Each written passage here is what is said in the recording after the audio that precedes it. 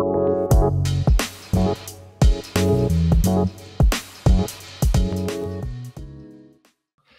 everyone. Welcome back to the Munro Live podcast. For those of you who maybe just joined for the first time, Munro is a company that does lean design for manufacturing, cost avoidance support to like new product design. And I'm Kevin Hardy. And today we have Dave Tracy. So of all the people that I've talked to here so far, this is the only person that I actually kind of know. So you can't blow this one. No, hopefully not. So you got a friendship on the line. Yeah. So Dave and I met probably 6 or 7 years ago, off-roading. He knew of essentially the Munro Knowledge Center that we ran for Chrysler at the time. He was an engineer at FCA, then made the transition. Sure, I think you had already done it when we met to Jalopnik, and then. By the way, when we met off-roading, you were driving this enormous, like diesel GM Cuckvy, I think you call it. Yes, commercial utility cargo vehicle. Yeah, we were trying to get it through the woods. This was an off-road trail through the woods in northern Michigan, and it was just spotting. That's all it was. It was barely off-roading. It was like tree avoidance is what it was. Yes, and unfortunately, I think you needed tools. That's how we met for your sway bar disconnect, and then we started chatting, and then I pulled you out once, and then I got stuck, and then you pulled me out, and then I slid into a rock on one of the Black Diamond trails, and I dented the only good rocker panel on that because the driver's side was rusty a little bit. It hurt. So, well, you got to even up the rocker panels. One 100%. Nice one. But yeah, it was crazy to meet you off-roading because I had already hung out I knew who you were because I had worked at Chrysler and I was a fledgling engineer, and they would send engineers over to you guys to benchmark. I remember I was looking at like a Ford Explorer, like a power transfer unit or like a rear drive module, something for their all-wheel drive system. And you just have a bunch of parts on racks. And I remember actually I got in trouble because of you guys. Yeah, you guys got me in trouble. I borrowed a part. It was I think it was the PTU for an Explorer or something. I borrowed it as an intern. So, and then I left for the summer, and I could have sworn I turned it back in. Well, I leave for the summer. I get hired on full time, and they're like, "Yo, Dave, where's that PTU? You borrowed it from Munro. You never gave it back." I was like, "I don't know." Anyway, they weren't thrilled with that. Yeah, and it wasn't even our part technically, so that's probably why they weren't thrilled with it. So, but yeah, so we have some history. You want to start by you've made kind of a series of moves, since then, if you want to kind of go to a brief backstory, kind of what's brought you essentially to LA and with the Autopian. Yeah. No one likes that I moved to LA. I don't know. There's just like this. Yeah. So for the longest time, I've loved cars since I was a kid, and I always wanted to work at Chrysler because I was really into Jeeps. I grew up in an Army family, and when we moved to the States, my dad bought a Jeep Grand Cherokee, the first generation with solid front and rear axles. And, I have 5 brothers, so it's 6 boys in Kansas. We didn't have anything to do. We had a Jeep. So what we did. We just off-roaded the crap out of it in the Missouri River floodplains right there on Fort Leavenworth. We got stuck we got stuck so often that if we weren't home by like 10:30, my mom would know what happened. Like it wasn't, she would literally be like, "You guys are stuck again." Like the MPs are looking for you on range control, Well, the MPs actually had to like come assist us, not like pull us out or anything, but you're not really supposed to be back there. But anyway, so off-roading with my brothers in Kansas, that really made me fall in love with Jeeps. Because this Grand Cherokee was a tank. You could really beat on it. It had a 4-liter straight 6. You couldn't kill it. So if you do enough of that and you have enough joyful moments with a car, it's hard not to fall in love with it. And if you're a kid trying to figure out, hey, what do I do with my life? And you're just just enamored by this machine. Like for me, it was like, I got to work at Jeep. I just want to do it. And so I'm going to study engineering, went to college in Virginia, somehow got lucky enough to get hired into Chrysler as an intern, and then came on full-time in the JL program doing cooling system design, which, by the way, timing couldn't have been better because I didn't want to work on like the Compass or whatever. Sure. But like as soon as I got there, right as I graduated college, 2013, I get to Chrysler and they're like, "We're starting the new JL program." I was like, You waited for me. It was perfect. And then the craziest thing is we had a team. Our team was small. It was the advanced aerothermal team. And there were 5 of us. And the manager of our team, Brian Lee's greatest manager ever, he ended up becoming the chief engineer for the JL. He asked the 5 of us, so we have all these programs people are working on. We've got the RU, the minivan, you know, we have the DT Ram, we have the KL and the K, whatever. We have all these cars. Who wants what? And I was like, looking around, I was like, we're all going to like jump after the Viper and the Wrangler, right? Like we're all going to fight. We're going to fight for those 2. And everybody else was like, I don't care. I'll just take whatever. It doesn't matter. And it like, that's when I realized like one of the disappointing things about working in the auto industry, like, especially if you move to Detroit for the auto industry, you assume that if you work for a car company, everyone there is obsessed into with cars. Yeah. Not they the have case. to be. Not at all. No. They work for an automaker. How can they possibly not be obsessed? It turns out locals need jobs, and it's that simple. So anyway, I was able to choose. I literally chose the JL Wrangler program, the Viper. I remember I was amped about the Viper. I went down to the guy who had sort of led cooling system design on previous Vipers. I'm like, let's do this new Viper. He's like, oh yeah, the Viper's dead. And I was like, damn. So I didn't get to do anything on that. But I was on the Wrangler program for a couple years, and then I got an offer from a friend I met in college, who happened to run my favorite car website, Jalopnik, at the time. And that was Matt Hardigree. I had been like car journalism for me was like sort of a pipe dream, because like honestly, I don't think you should go to school assuming you're going to get a job in car journalism. There's like 3 jobs available. It's like doesn't make a ton of sense, and I knew that. And I was like, plus I want to work for Jeep, so I'm going to study engineering. It's a good degree to get, it's versatile. The journalism thing, maybe I can like freelance every now and then. But I just happened to end up being like basically neighbors with the editor-in-chief of Jalopnik, and we became friends. And you know, he ultimately asked me to be an intern at Jalopnik during my senior year. He and I met because I was running a car club, and I wanted to like get him on to do like a keynote speech to get interest in the car club. So eventually, I was there at Chrysler. He offered me a job at. By the way, going from engineering to journalism, people think you're insane. Like I remember leaving Chrysler, and everybody's like, "Dude, are you sure about this? Why would you?" Literally, people were like, "Why would you do this? Engineering is better than that. Like, engineering here, media here." And I was like, to me, it's like, it seems fun. You get to drive cars, you get to write about cars, you get to interview great people, you get to get interviewed by great people like yourself, Kevin. And it's like, I thought it was just great. And I was young, I didn't have any obligations. So I was like, let's do it. And so I worked at Jalopnik doing like buyer's guides, which is like the worst possible job you could have. But on the side, I was wrenching on really cheap cars, because I'm a cheap bastard, to be honest. So I bought a $600 Jeep Cherokee, and I did a whole project, and I hydrolocked one of my Jeeps while off-roading, and I tore down that engine, and people started to read that. And so the editor-in-chief of Jalopnik was like, all right, stop doing buyer's guides, start writing for us. And right. So I did that for a while, and then a couple of years ago, I was like, all right, I've been at Jalopnik for 5-6 years. I've, had a great time with it, and now I wanted to start my own site. And so now the Autopian was born. Right. Just about 2 years ago, this coming April. So that's where that was way too long of an intro. I really blew it. No, it's fine. No, it's fine.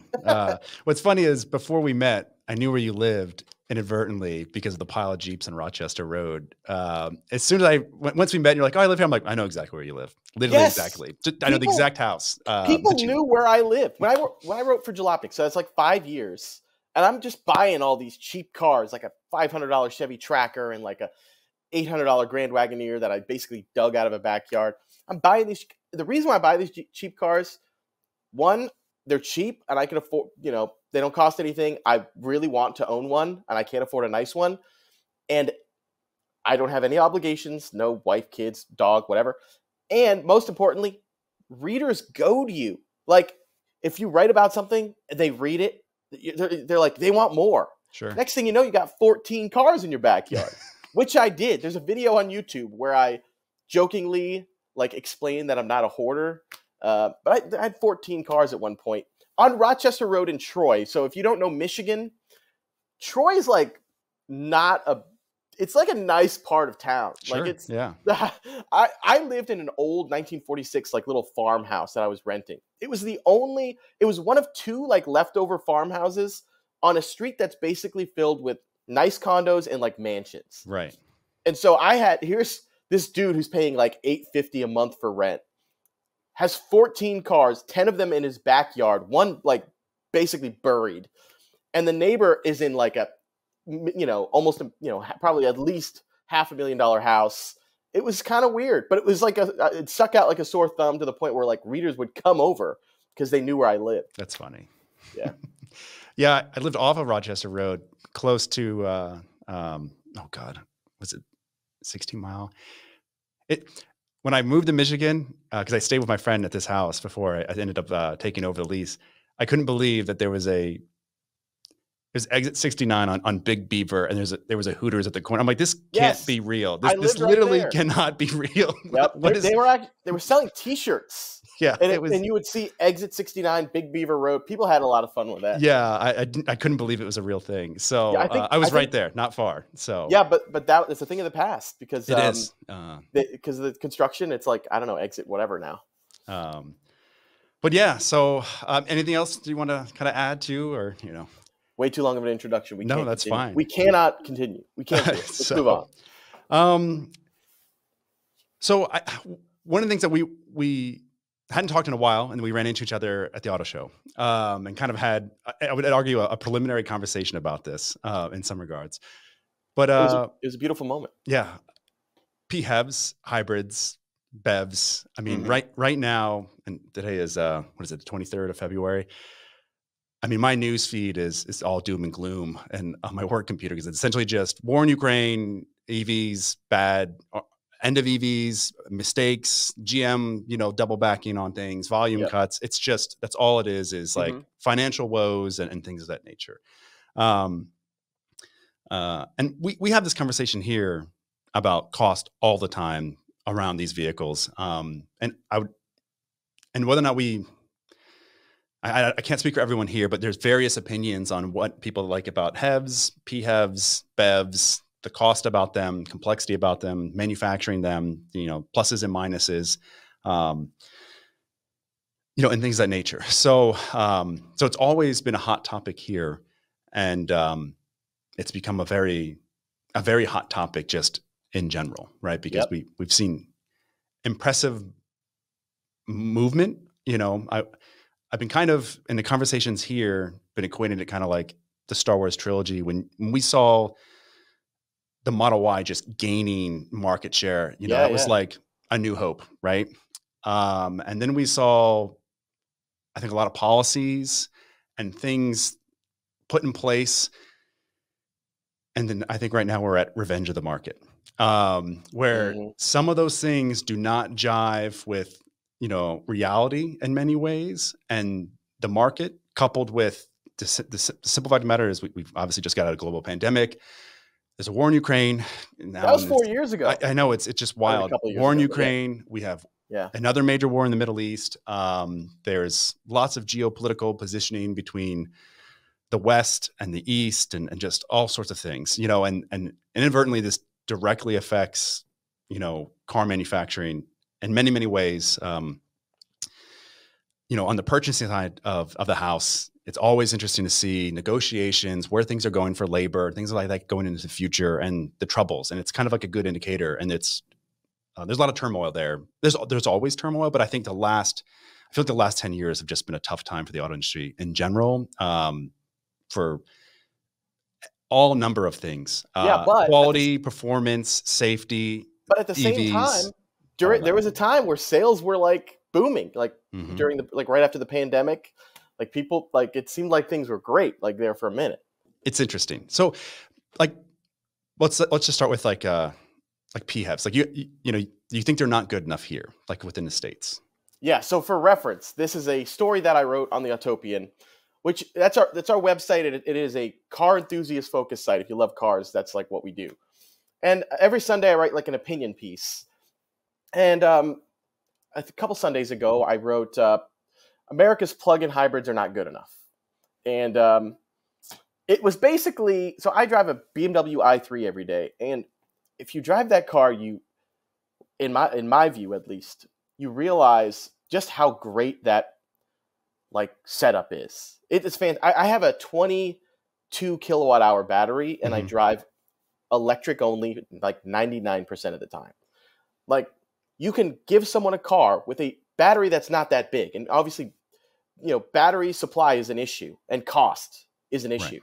So if you can get someone driving electric the like vast majority of the time with a small battery, that's an ideal case. And you can really only do that with a range extended plug-in hybrid.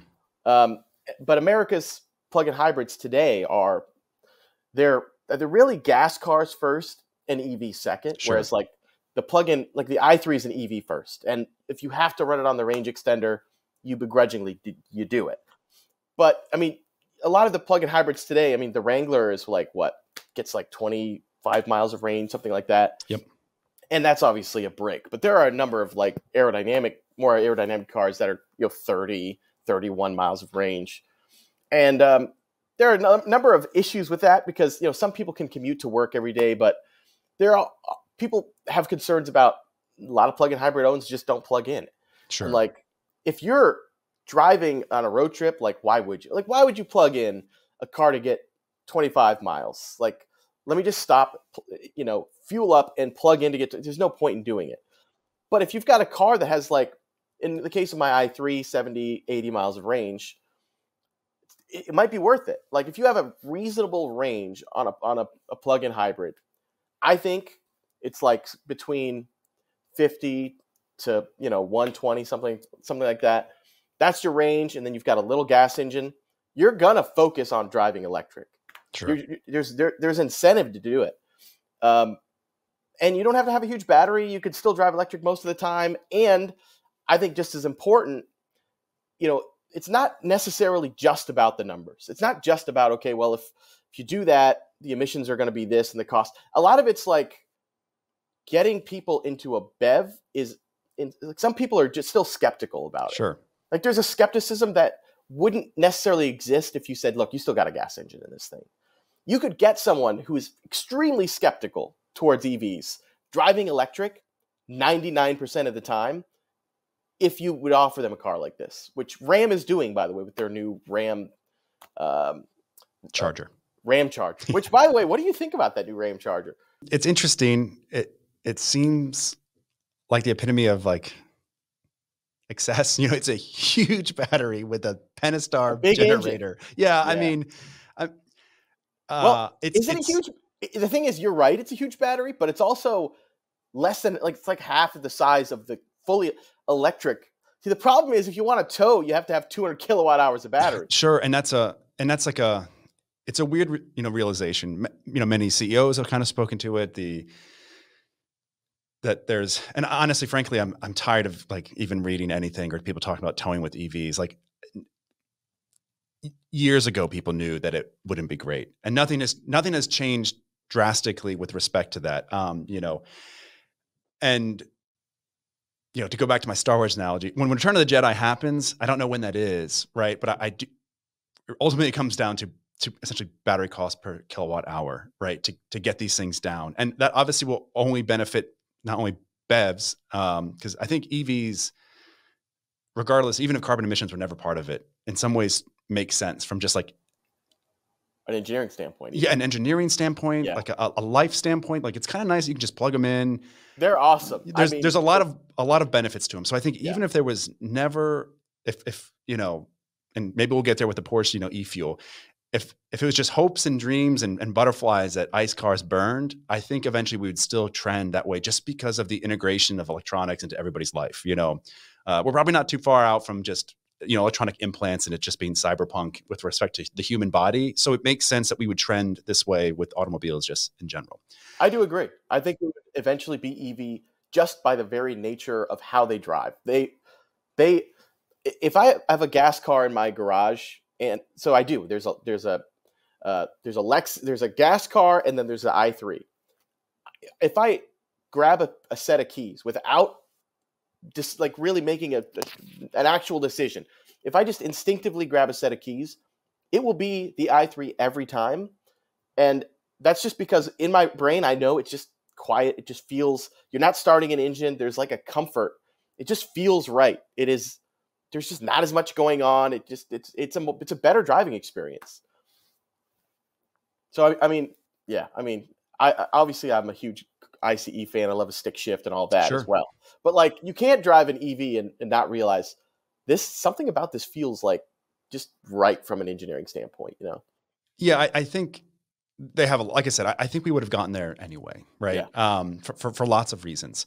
I just think that the biggest issue that's facing everyone now is there's a lot of market factors there, that's driving cost up, even though we just had like a pretty big plunge in lithium price, recently. So even all of our numbers that we have now, if we probably would want to rerun some in the future, but it's interesting. And in the background, there's tons of capacity coming online. So for better or for worse, there was this push that there's a singular solution, at least in the automotive space from a carbon emission, and it's battery electric vehicles, right? So in the background, there's tons of plants coming online, and domestically, abroad, pretty much everywhere. Significant, investigation on, minerals and things of that nature, because even if it wasn't cars, it would be something else, right? Cell phones, other electronic devices. Nothing is using less energy and needing less battery capacity.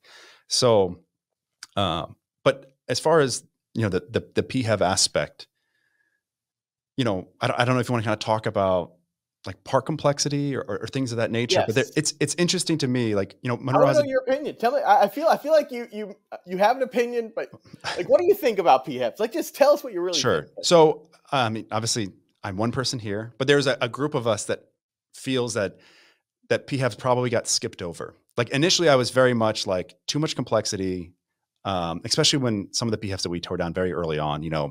Lexus LC500, which was painful because they don't make many of those cars.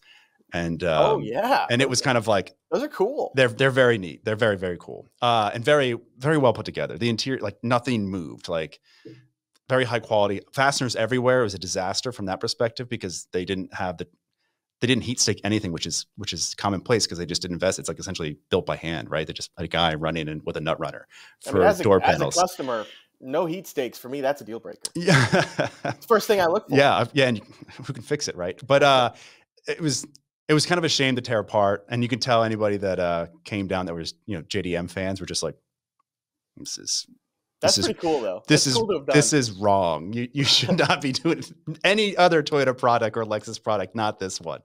But there's a lot to be learned from it. The customer that was interested in it, for some of their other stuff. So, but it was, modules. You could tell, right? It was supplier based. OBC charger, just modules picked together, placed wherever you could fit them, because obviously the other powertrain was a V8, right? And when you see that, you couldn't help but think of just the problem sets from both powertrains, right? Valve issues, oil changes, everything that can go wrong in an ICE car can go wrong in this one, and everything that can go wrong in an EV. And I think part of the problem is, maybe when the whole industry shifted very, very hard to EVs, I think even in the background, and there's lots of stuff coming for these new PHEVs that are just kind of like around the corner with significantly more integration, inverters onto transmissions with the P2 motor and stuff like that. So things that have been consolidated to get away from essentially this kind of piecemeal approach.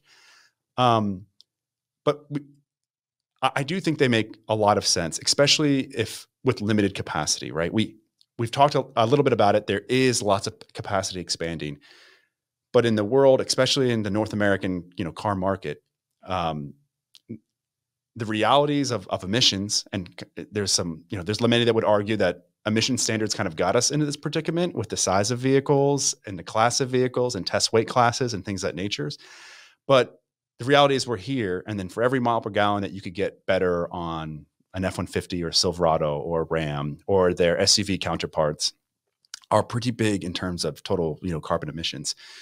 So I think there's a lot to be said, and Toyota has kind of been on their own little soapbox for a long time about this, that they didn't feel that it made a lot of logistics sense to have like a 200 or 150 or 130 kilowatt pack stuck into one BEV when you could essentially hybridize 3 cars for that. More than, See, if you're talking Hummer, level packs, 200 kilowatt packs, or even like the Rivian, right?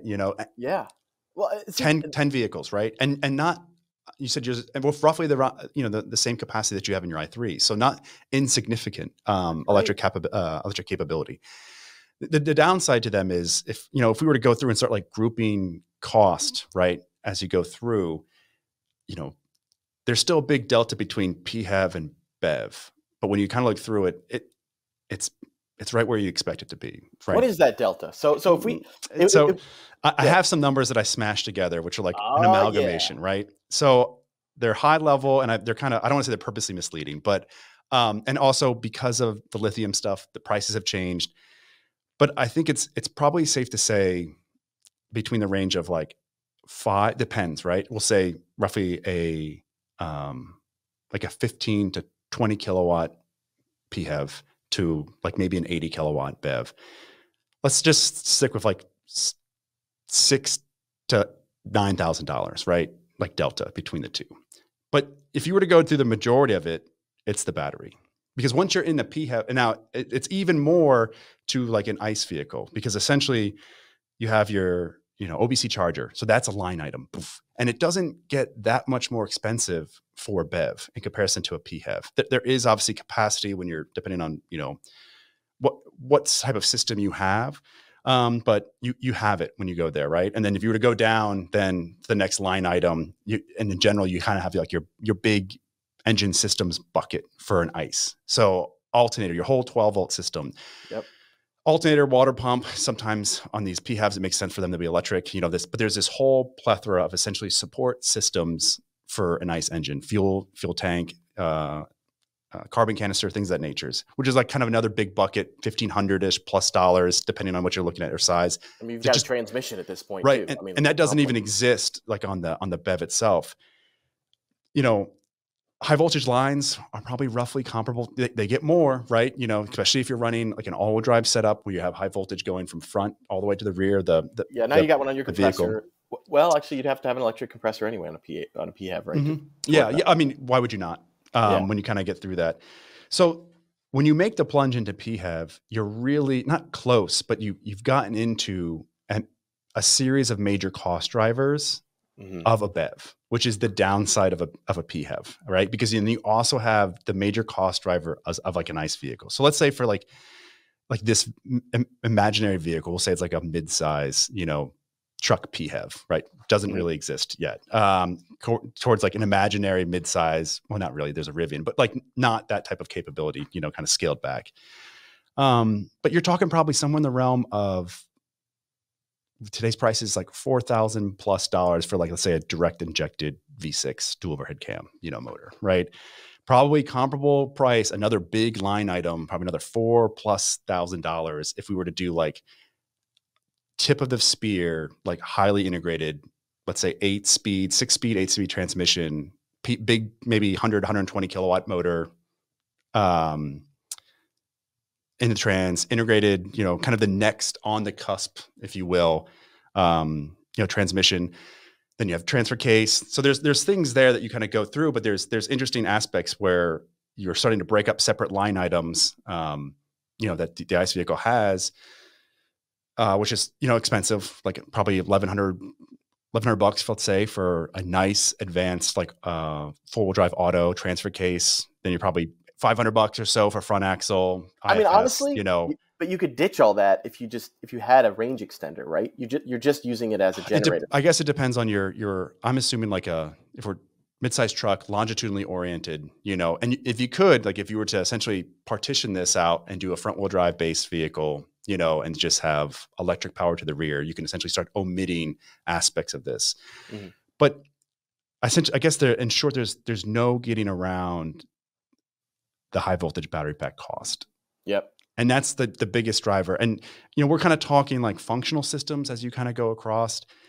And then, the Teslas are not like uncompetitive in terms of weight, but some of these vehicles get extremely heavy very quick. And then unfortunately, weight begets weight in terms of cost. Yeah, right. right. So Totally. if I'm trying to perform well in all regulatory requirements and third-party requirements like IIHS, those, sometimes do not jive well for cost and efficiency of like a vehicle. Just based off of where your body structure monuments want to be and how you want to support everything that gets a person to move around versus protecting a person off of a barrier impact or a particular style of impact. And like the heavier it gets, the more weight you have to add or more creative you need to get in terms of cost or materials to protect the occupants. So that's kind of the downside when you start either for PHEVs or BEVs adding weight. And I think if we talk about off-roading and EVs, I think there's an interesting thing that I've been noticing on that side as well, right? From traction perspective, especially when it gets slippery. I just tons of Rivians and early images of Cybertrucks, just lots of things sliding and low traction considerations where that would not, you'd never see that with a Suzuki Samurai, right? It would just plow through because it's light. And there's something to be said for just your overall mass. But so in short, I know I kind of said a lot. I think there's a lot of merit to PHEVs, especially like a well-integrated one. I think that's the biggest thing is not everyone's there yet. I'm not sure even where some of these companies are with respect to them, because you're kind of seeing people double back and recant on statements with respect to where they're going for future powertrains. But I think it makes sense for a lot of people given kind of just the current environment and the cost of batteries. I love BEVs, and obviously most of your listeners and viewers are huge, obviously full electric, a lot of them not huge PHEV fans. I get it. That's totally fine. But the thing is, I don't think it's necessarily about it. It's not necessarily solely about the emissions of a BEV versus the emissions of a PHEV. There are some realities that sort of go beyond those numbers, and those realities are battery supply, and just human beings' skepticism towards making that plunge, which is a reality. I mean, there are people for whom rational or not, right? I think most usually irrational, but there are a lot of people for whom a PHEV is a more palatable option. And if you can get that person driving essentially electric every day versus them continuing to drive their truck, there's value in that. I'm not saying it's rational, but humans are irrational actors. Sure. So on that front alone, PHEVs make a ton of sense. Add in supply limitations for battery materials, and it makes a lot of sense. You add in cost concerns, and then these become especially significant factors when you're talking about people who want to tow a boat, and they now can drive around in a 90 kilowatt hour Ram with a range extender up front instead of a 200 plus kilowatt hour, which, by the way, they would be carrying around usually probably 120 kilowatt hours of battery that they do not use. Probably 95% of their driving, probably just carrying around just tons of weight and money and, materials. It's like, anyway, it's a tricky thing, but I think it's going to need to be a blend, and I think people are coming around to that. Yeah, I mean, it just sometimes you just can't escape, right? And like I said, revenge of the market. I think and one thing that was I was just in Canada very recently, and I thought something was very interesting. Like, there's a lot of solar, and we weren't that far, kind of in like the London area. A lot of windmills, and I was doing some cold weather training with the Canadian Army. And one thing I thought was very interesting is on their post, they had a motor pool, and every stall of this particular motor pool had EV chargers. And there was not one EV was there that I saw. Granted, they could have been out driving around. It was nothing but Mercedes, Army, G-Wagons, Ford Power Strokes, and things of that nature, right? And I thought it was kind of interesting to me where we have, I think, not supported the auto industry well, right? With respect to this, we are holding them to this standard in terms of emissions and things of that nature, but we haven't done, I think, enough as a country. If we're going to do that as a country, we haven't done enough on the infrastructure side. I just thought it was very interesting to me that I'm looking at this parking lot. There's all this charging capability right there, None of it was being used. It was almost the inverse of what I would say we have here in some regards. Wow. And then when you talk, I got a chance to talk to some of them. Just the cold weather fighting the cold weather is a completely different ballgame, right? You have a lot of diesel vehicles down here. Then they start transitioning to gas vehicles as they go farther north. And then it's just like, yeah, you're on foot and they have snowmobiles and things of that nature, but it's a whole separate ballgame. And, one of with the officers in this course from the Canadian, he had a Model 3. And I asked him, he's like, it's great. It's fine. We don't live that far north where it's really a major issue. As most Canadians actually live pretty close to, the US border. Yeah. But he's like, but it's everything when you start getting cold. And obviously I think that's kind of what started a lot of this, at least on the media craze, was that cold snap. And then it just kind of cascaded from there with respect to range performance, things happening and infrastructure, right? By the way, none of that was like new information. It was just, it was a little silly. All right. We have a couple of other topics that I sort of mentioned that I would love to talk about. Sure. But before I get to that, there's one thing that I've noticed as a car journalist working with automakers and driving their cars and interviewing their engineers. And I think on some level, there's just going to have to be a reality, an understanding among automakers that Tesla is an anomaly in some ways. You can't necessarily replicate what Tesla has done. Mm-hmm. You can't come out with an SUV. Like a lot of automakers, hey, let's just come out with an electric SUV. It'll sell like crazy. Look at the Model Y is selling like crazy. It doesn't work that way. I just drove the new Fisker Ocean, which believe it or not, you may have seen that a lot of people had an issue. I kind of dig it. I actually think it's special. It looks cool. It's fun to drive. The thing about it is you can't just come out with a compelling electric SUV and expect it to do what a Tesla Model Y does, or same thing with a sedan and a Model S. Tesla is first off, they were first they were first. That's part of it. Second, they're larger than life. They are like, the brand is bolstered by this person who is larger than life. Sure. And it's like, if you're a brand and you think you can replicate based on Tesla's numbers, that is not going to happen. Like and I think like a lot of these stories about, EV sales are not what they were expected to be or whatever. It's like, I don't know. There needs to be a reality that on some level, Tesla is Tesla. Yeah. I mean, I think, we've talked to a lot of OEMs.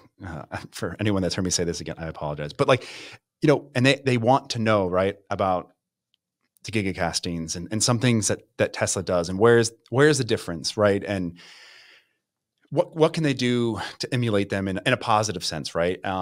And I think the simple fact of the matter is, one thing that's really interesting is, like, think of your time at FCA, right? How FCA is organized and just the sheer number of platforms that they have. And then look at Tesla, right? It's essentially like 2.5-ish, now 3 with the Cybertruck, right? Model S, and I wouldn't say they're very similar. They're not. Model S, Model X, Model 3, Model Y. There are people that you and I knew, right, that were responsible for twice that amount of vehicles. Oh, yeah, totally. By themselves. So there's a whole organizational structure thing that I think that people don't give, I think, big auto enough credit for, because they're essentially managing things at scale that Tesla still doesn't, right? As far as like portfolios, and they also care in some ways about things that Tesla doesn't care about, right? Like they don't care if you get the same, they didn't even care like the Model Y with the gigacastings. Maybe you got a 4860 pack with gigacastings. Maybe you didn't. No one knew. The fact that we got one, like we had a lot of our customers come to us in some ways only because we had one, right? Because they had bought 2 or 3 Teslas from Austin and they didn't have a gigacasting. So that's wild. Think of like some big change on like a Rubicon, right? Where they're like, that can't happen as a running change. Well, they'd never stand for it, that my Rubicon had this amount of content and yours had something different, from a whole slew of reasons, right? Just from your order guide alone, right? But they don't care. Yeah. They don't care. And a lot of the people that like their stuff, they look at it more as software as it's updating. And they just see it's like, yeah, it's continual progress. That's kind of what we expected, I like that. I like that side of what Tesla does, that sort of continual you know who does that like at a level that I don't even think Tesla does, is Chinese automakers. I don't have a good sense, even though we have one sitting here. But that is an interesting question, right? In general, I'd love to hear your take on anything from the China EV perspective. So I drove some in Germany. Aura, Funky Cat. I drove a Maxus, minivan MPV. I drove an iWays U6, and I spoke with some of their representatives there in Germany, and there was kind of like a braggy nature towards the conversation. It was like, I was like, so we were talking about competing with established automakers there in Germany. One of the representatives for one of the Chinese car companies said, "Oh yeah, they can't compete with us. They're not even our competition. They're like, they're not even competitive. The only competitors are the other Chinese automakers." And I was like, "What do you mean by that?"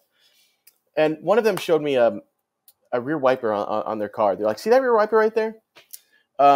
We came out with our car. Some customers said, 'Hey, why doesn't this car have a rear wiper?' And like within 6 months, it was part of the, within less than 6 months, we had a rear wiper, like you could buy it. Like it was now part of the car." They're like, "We make changes so fast." And I don't know if, I pulled that out of my behind, but sure. But they're like, we make changes so quickly. Like that doesn't happen with Western automakers. And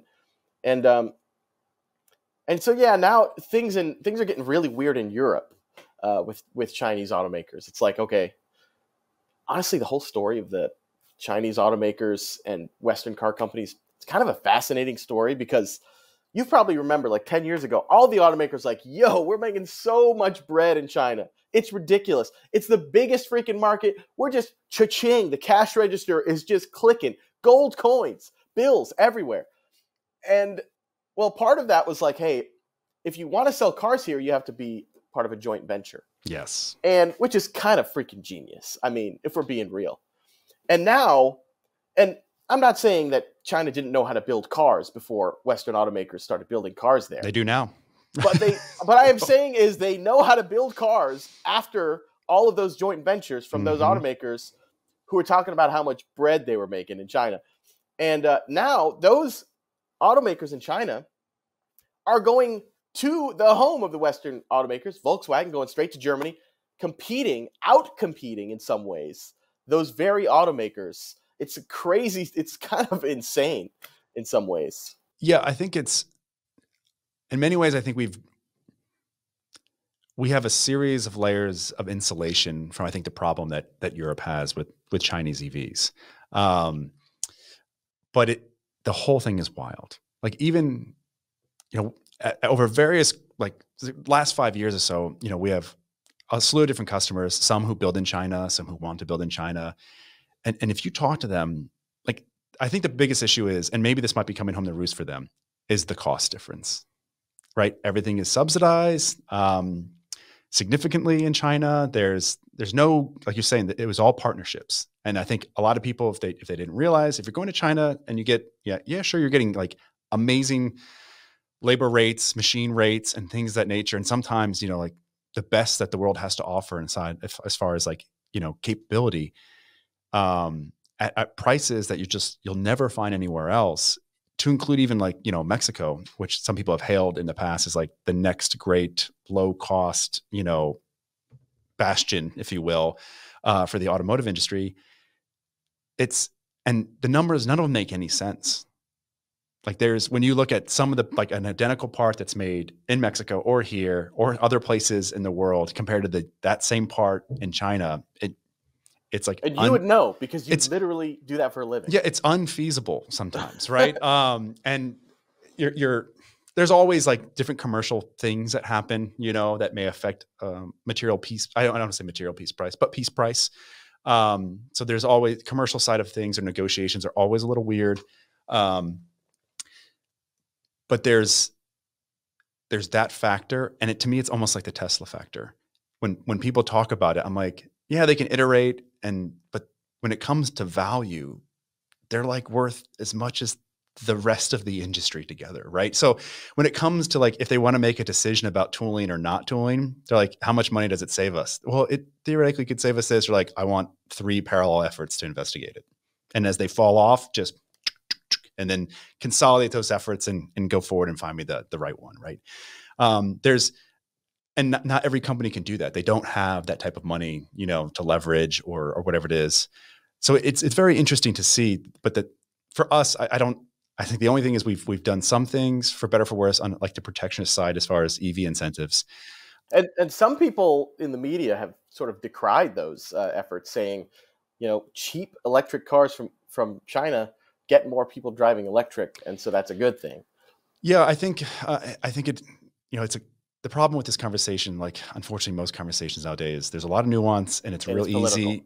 It gets political fast. So moving on. Yeah, moving on. Yeah. So, but I lost my train of thought. But when you let's see, EVs. Oh yeah, getting cheap EVs in the U.S. get more people. Well, one of the big things is like our safety regulations here. Just like I have a friend who does used to work for Volkswagen, and when they would go, you know, to Deutschland and talk about the U.S. market, they hated our market. They hated the warranty claims. They hated the safety stuff. Like there's the emissions. You know, there's so many things because essentially we were just like China was to a lot of the domestic automakers, this huge market that if you don't play in, you might be losing in many, many ways, right? Yeah. But all of our requirements are very stringent from emissions and safety, right? You know, bringing cars from the JDM market here, 25 years, and then you bring them over, and even bringing them over is an issue. There's a whole K car thing, which is funny because they are small and relatively efficient, but kind of death traps and whatnot. So, but there's that aspect, which is very interesting. So we do have that layer of protection aside from what we are offering in terms of like tax incentives, crash and things of that nature. So not that they can't do it. They can. It's just one more hurdle, you know, to get through, because when you try to build a global vehicle, it gets a little difficult if you're trying to have a global architecture to meet all the different needs of various markets. And the U.S. market is pretty stringent. And I don't want to say it's like peak like automotive experience here, but like the epitome of first world problems exist here. People complain about a lot of things here, right? So if their vehicles aren't just the way they need to be, there's a lot of issues on the warranty side, where I think in other countries, they bought it. As long as it works, it's okay, you know? Yeah. It's a tough market, no doubt. It's a tough market. And so from that perspective, like, can you launch and put a windshield wiper on a vehicle in 6 months? Yeah. Could anyone do it? I think so. Would the big 3 do it? Or it's 2, because really Chrysler is now huge with Stellantis, but probably not because of the risk. Yeah. They'd want to run a full durability and tell me, right, from your perspective, right, I want to make an airbox change. You want to change an airbox. You tell me how long it takes. There's no if you're going to make a running change, you know, forget about it. That has so many implications on everything. Exactly. So forget it. And that is there. And I think that's why Tesla moves fast, because they may or may not have the legacy, I want to say pitfalls or knowledge, right? Yeah. They don't have the issue, whatever that was. Like, our wiring gauge at this length in the harness will be this and supported X amount of times. Well, why do we have these design requirements? Well, you know, in 1980, this happened. Yes. You know it'll never happen again. And yes, totally. So I remember at Chrysler, having those conversations with, this CS routing thing that we do, you know, the sort of routing requirements, like, what are those? You ask the people who are implementing them, you know, who are, you know, doing the CAD and placing wires and all that. They're like, I don't know. It's just the process. You know, we just follow it. It's just been there forever. And it's like, well, yeah. It's like a weird culture. You have no idea why, but that's why we do it. Right. And some of that is, you know, I think why they're struggling.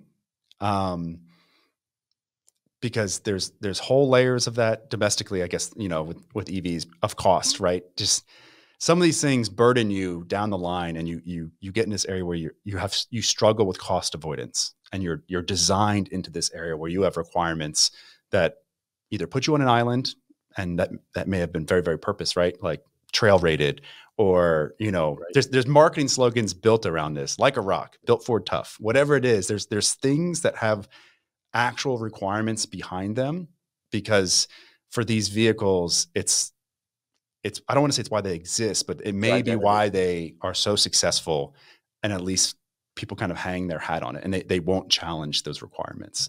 Where you have someone that comes in and, we know for a fact that for some of our customers, like Teslas, don't meet their internal requirements. But does it mean it's a bad vehicle? Of course, no. It does. No, it doesn't work that way. And it's vice versa, right? Their main competitor in a segment may not pass their requirements. You have to always challenge your internal requirements. Always challenge them. Like, does the customer care? And like, that's something that I remember those conversations at Chrysler, sitting down around the tables, and we'd be trying to design to some standard, and some senior manager might say, okay, but does the customer care here? Because if not, we should reconsider this standard. And it's like, you're dealing with thousands of standards that you have to maybe reevaluate. It's like pretty wild. Sure. Yeah. And I don't know. So I think to your point about the Chinese EVs, I think a lot of our companies here could do it. I think they won't because of the risk, both from a recall perspective, which that's the other thing that in my newsfeed, it's like war, EVs bad, and someone has recalled another 150,000 to a million vehicles for some reason. It's just nonstop, right? Because I think just in general, the industry is struggling. But by the way, those Chinese vehicles that I drove were incredible. Like the ones that I drove in, and I also drove an MG. They were, the technology was great. They were like monitoring my state, whether I was, drowsy. The interiors were, some other American cars do that too, but like the interiors were loud, like blue, white, red in there. They were like, they weren't just boring cars that happened to be electric. They were like going for it, They were special cars. Like they were legitimately cool. Well, I think Kia's done that well. Kia Hyundai, right? That's true. Like they pulled a lot of designers from Audi and things of that nature. They have like the kind of the things that make Toyotas like desirable, right? There's nothing fancy about a Kia Telluride. It is an all steel body, steel subframe, steel control arms, naturally aspirated V6. I think a 6-speed transmission. Nothing fancy at all. And then where you can touch things in the interior, it's nice. And then from a style perspective, it's very handsome. Obviously, styling's subjective, but I think it's a good-looking vehicle, and it's affordable, and people like it. Does it go through the Rubicon Trail? No. Does it do a lot of these other things? No. It depends on what type of, like, how you're evaluating it. Does it do things as well as a Grand Cherokee or a Ford Explorer? No. See, this is the thing that I always, as a car journalist, people always ask me for car advice. The one thing that has been true, that is irrefutable, automobile purchases are irrational. And if you try to rationalize them, you're just going to go crazy. People buy into a sort of vibe. Like what is this car? How does it represent me? How does it make me feel? It's styling, it's marketing, it's some of it's performance, but a lot of that is like, hey, I read this review on Motor Trend and this car outperformed everything. It's the best. Some of it's performance, which is sort of a rational thing. But a lot of it is just totally irrational. Mm-hmm. It's at the point now where if someone asks me for advice, they're like, hey, I really like this car. I'm like, if you really like that car, you're probably going to ignore what I say you should buy and buy it anyway. So just buy that car. Yeah, it's tough. And I think you probably saw it there. A lot of our customers and a lot of the engineers there in some ways, and it's hard not to do it. You design vehicles for yourself. You know the ins and outs of them. You know what you kind of like, what you'd like to see. And many reviews, I've heard senior managers talk about it and like the Toyota RAV4 is all the car you need. And we never can deal with that fact. We over content and we struggle with recalls and we struggle with this. And do we offer more to our customer in every like metric possible? Yes. But sometimes all they care about is something that starts, drives, and goes 300,000 miles. And it may be irrational. And I would say the value oftentimes, the value stream associated with Toyotas is maybe a little irrational because they're I have a love-hate relationship with them. I think that like in some ways they're amazing, but I think for your dollar amount, you don't get a ton of car in comparison to other things, but you do not usually the most advanced either. Yeah. But it's arguable that you get a relatively trouble-free existence with them. Everyone has problems. They have their own issues, but and I will say to the listener, if you want to hear if you want to read about a $500 Toyota Sienna minivan that I purchased and drove across the country, it was trouble-free. It was fantastic. So that one definitely lived up to the hype. Yeah. Also, speaking of things that we've written about recently, I was wondering if you saw that story by Hubert about the Tesla Model S's steering rack. Yes. I think sourced by Land Rover. Yeah. So Hubert Mees writes for us. He was head of suspension design for the Model S, and he talked about a solution. Basically, they were trying to find a steering rack. Turns out steering racks are expensive to tool up. So they were like, we have to find something on the market that will work with our suspension design. And they found a Land Rover Evoque right-hand drive steering rack. They inverted it, and they built special brackets for it. So the Tesla Model S steering rack is an inverted Land Rover Evoque steering rack, right-hand drive. And I was wondering if you've seen, I'm sure in your role, have you seen clever cross-brand like use of parts? Maybe that's unconventional. I think it is unconventional, but not in the space I think that you're kind of talking about, right? So that's their second vehicle. The first one being the Roadster, which was a Lotus that was been, repurposed. Yeah. Mm-hmm. I think that's very common to see with vehicles like that, like your Fiskars and things, because they're expensive. There's no getting around it, right? Rivian knows this very well, right? Like building vehicles is very expensive.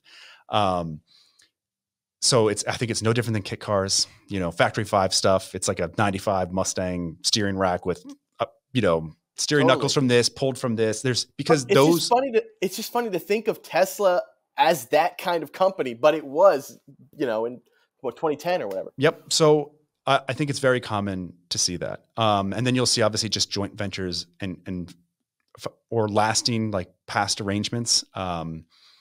It's funny when you see, certain British vehicles, you go through them and you're like, wow, Fomoco, right? And it's years after the part, right? And you're like, all right. Or under one heat shield, you go in there and there's a Ford part number, right? So I would say it's pretty much an indication of the maturity of your company and your product. I think ideally you want to control as much as you can. But because of the cost on the capital side, buying stuff like that is well suited. You're going to pay for a little bit in the piece price, or maybe not, right? Some of these, volume is a tricky thing, in the industry. Maybe you can talk to some people, and maybe Land Rover was like they wanted to scale back capacity, and then they were going to get charged money because the supplier's like, you told us that you were going to build 200,000 of these over this amount of time, and we're going to charge you cancellation costs. So now they maybe, would love, someone said like, hey, we'd like to buy a steering rack. You're like, absolutely. How many do you want? We'll give you 50,000 of them a year. No problem for this price. Cause they don't want to pay, I'm not saying this happens a lot, but the reality of the industry is, commercial agreements get people into, they're legally binding. You're going to build X amount for this amount of time. You provide them to me at this timing iteration. If you don't, then I have to shut a plant down. We're gonna have a conversation if I have to shut a plant down over a lack of parts, right? So, or if I have to slow production down on my most profitable vehicle or popular one at this time, and I'm not hitting whatever X amount of jobs an hour, there's a conversation there. So that whole thing is weird, but not uncommon. I think it's just an indication of the state of a vehicle. Yeah, I thought it was clever that or different. Like using a common part, normal. Taking a right-hand drive rack and then turning it upside down to make it work for yours. I mean, I think it's pretty great. Sure. I mean, it's pretty great. Okay, one thing we're gonna talk about off-roading EVs. Sure. We'll have to be very brief here, but so I'm planning on starting an EV conversion of a World War II Jeep using Nissan Leaf parts, which is going to be a nightmare. But that I'm going to keep the entire drivetrain, the transfer case, just the full drivetrain. And it makes me think about, and the plan is to try to take it through the Rubicon Trail. This is going to be a multi-year adventure, I bet. It makes me think about having off-roaded a number of EVs that have come out, like the Rivian R1T, and then seeing recent Cybertruck off-road videos. And the way that they behave, it seems a little bit different than what I am used to as an off-road, as an avid off-roader. So like the R1T was interesting because it's a 4-motor EV. So say you're going over a rocky trail and one tire loses traction. You know, there's a certain amount of juice going to that motor. And so it has to pretty much quickly react. And to try to emulate a locker with these 4 motors, I don't know if it's that challenging or what, but Rivian wasn't able to do it when I drove the truck. It was a lot of the tires were flaring up. Mm-hmm. You know, you would lose traction and it would it'd speed up really fast, and then eventually they'd pull it, which is not good. You don't want your high tangential velocities on your tires when you're off-roading. That can throw rocks all over the place, could make you lose control. There is like this control associated with a fully locked 4-wheel drive system where basically the tangential velocity of your tire is more or less the speed of the vehicle. Sure. And so that, like, when driving the R1T, I noticed, man, that's something that they can't quite get exactly dialed in, like a mechanically locked system. And then, you know, you saw the recent Cybertruck off-road videos where it was sort of spinning up a tire and not trying to get up this rock. And I just wanted to know your thoughts as a fellow off-roader and an EV expert. Well, EV expert. The term expert just gets, well, yeah. Well, I know. We just joke about it here. People are like, you guys are experts in this. You know what? When I was like 1 year at Chrysler, I was there for like less than a year, and I was handling the MGU, like the motor generator unit for the jail. I remember a company email going to our supplier. I think it was Continental. Our company's 2 MGU experts, David and Zeph. I was like, holy shit, no. I cannot believe they think I am the expert on MGU for the company. I've been here for like 9 months. Sure. Anyway. Well, if there's no one else that knows more, then I know that is the definition of expertise. 100%. It's relative. So EVs and off-roading. So I think anything performance and vehicles starts with tires, right? There's like a fight here at Munro. There's like Team BF Goodwrench, KO2s, and Team Goodyear Duratrack. Duratrack, man. Same year. Oh yeah. Yeah, there we go. There's no question in my mind. So if they want to pay for my tires, it'd be great. Cause I have literally 116,000 miles on my tires right now. And I'm still at like 730 seconds of tread. I'm going to push it for another year, I think. How is that even possible? I do 5 tire rotations. So I rotate the spare end, like your standard Jeep tire rotation, every oil change. So I'm pretty diligent about it. And I think they're good. They're expensive, right? But I'm a Duratrack guy for sure. I wish I had some of the data. Our friend John, our mutual friend John, had data that Chrysler had on it. And he's like, they're expensive. That's why we didn't go with them on a lot of vehicles, but they're good tires, especially for trucks. And when you look out in the Pacific Northwest, I see a lot of Duratracks. Like when it gets it's like tough country and there's weather, it's a good tire for everything. The only thing it doesn't do well is they're noisy, they take weight, and they're expensive. But it's a good thing that you said that last thing was starting to sound like a commercial. Yeah. I mean, there's quickly brought in, they're noisy, they're all sorts. They got problems. But if you got 35s, you don't want, send them my way. But and I think that's one of the first things there is tires, especially because these vehicles are so range like obsessed. But they're so powerful. The cuck fee, right? The first that thing made 150 horsepower, maybe 280 foot-pounds, maybe. I don't even know what a naturally aspirated 6.2 diesel is. It had 308 gears in it. It didn't want to move anywhere. And it was the best thing off-road. It made just enough torque to just keep itself moving. It never upset itself. It had a mechanical locker and good tires. So it went everywhere. That's great. And that got me out of essentially manual off-roading. But I think its tires is the first thing, first and foremost. And then I just think there's no getting around the weight and contact patch aspect. So that the tire, the style and size of the tire and the weight and then the conditions.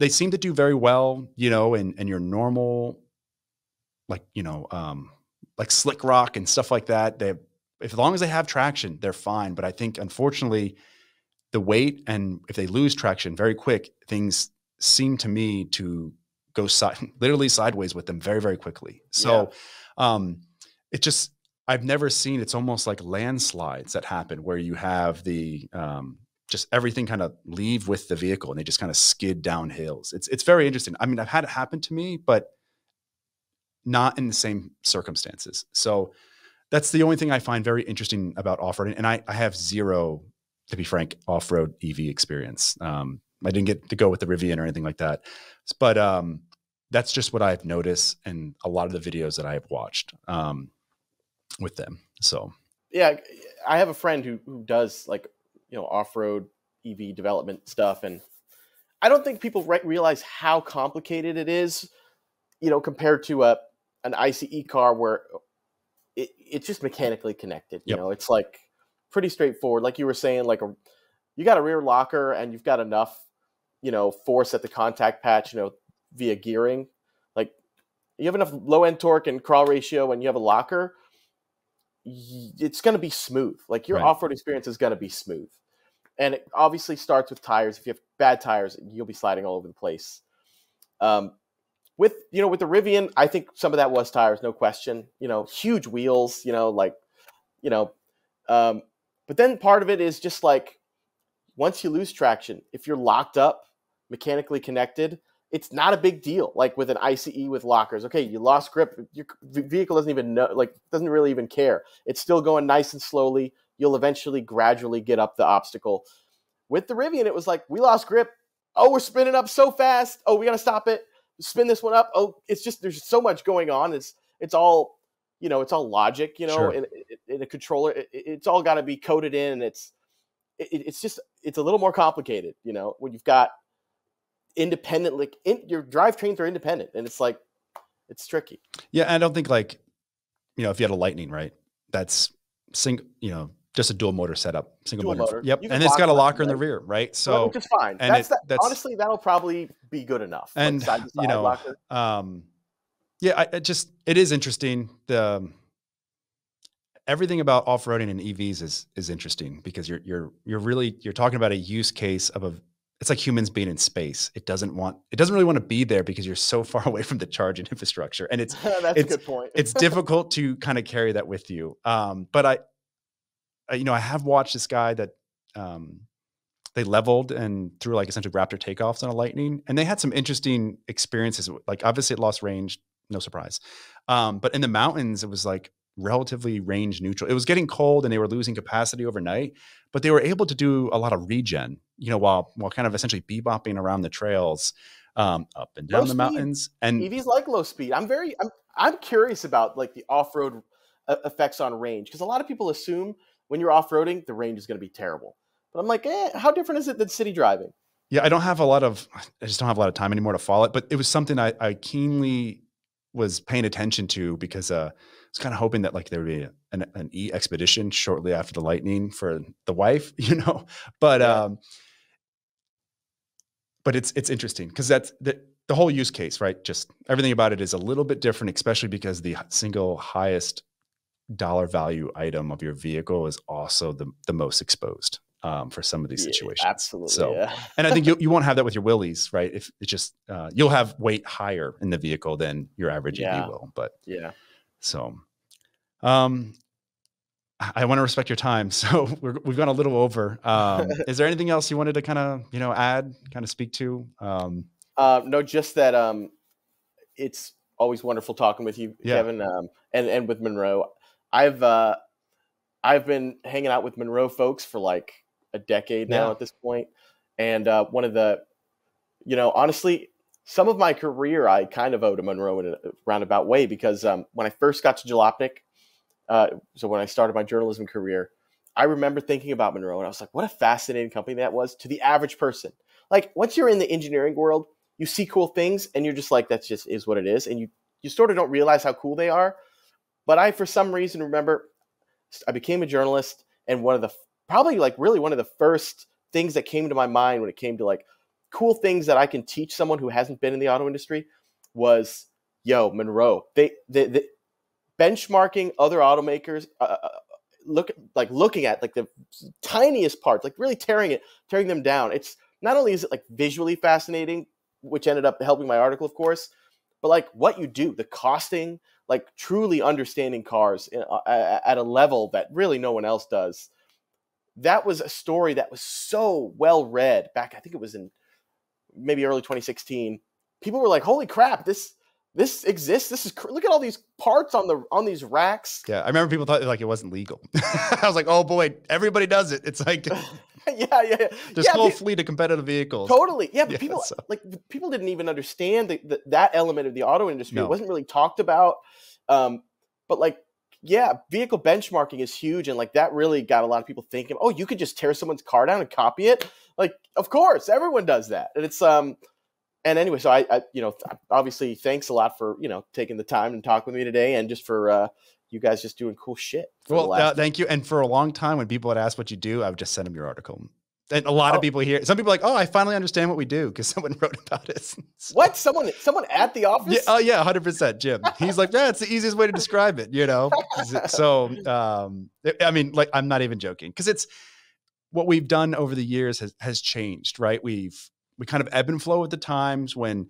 And your media now, actually, that's the thing. The last, 4 or 5 years, really has become a big part of what you guys, and you guys are doing great. Well, and thanks, you know what I think? Your media, the explosion, it gives me hope in this world, because it literally is, okay, someone knows something that I don't know. They're actual experts.